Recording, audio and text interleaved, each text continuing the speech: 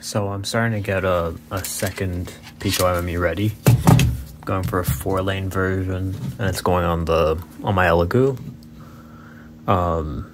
Mostly because the IDEX mod's gonna take a little bit longer than I expected. So this is the one from the V0, because the V0 needs some fixes right now. So I'm just trying to figure out how exactly I want this to mount. I feel like it needs some sort of tilt down, but not entirely sure. We'll see how it goes. Updates coming soon. Gotta design some sort of mount to go. I'm gonna try and reuse these 2 screw holes. Go from there.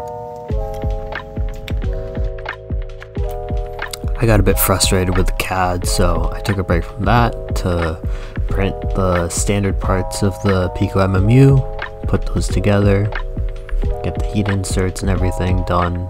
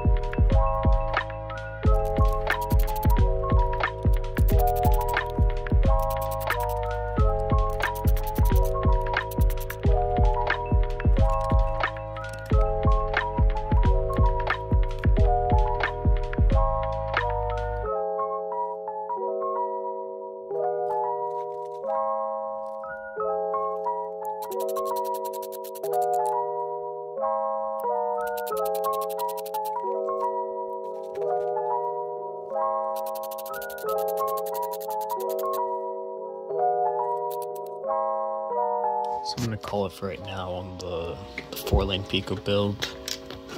Pick it up a little bit later, either tomorrow or in a couple hours. But I got the base-ish part ready. I got all the heat inserts installed using my little heat insert press, and yeah, making progress. A few notes. I did oversize the bar that I use for this, specifically in the event that a 5-lane version gets released at some point.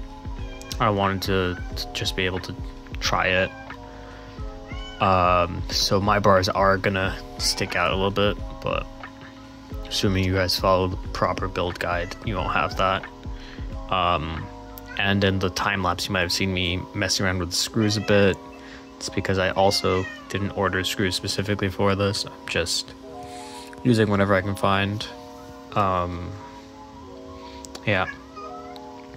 I have the motors and everything ready. I don't have all the parts printed out. There's a few, like, there's one of these that I need to reprint because it didn't come out well enough, but most of it's printed. Most of it's looking good. I'm still not totally convinced on how the all light blue with a little bit of white looks, but a little bit late to change the color scheme. And I also didn't know what else to go with, so yeah, but it's going well. Updates, or more updates coming soon.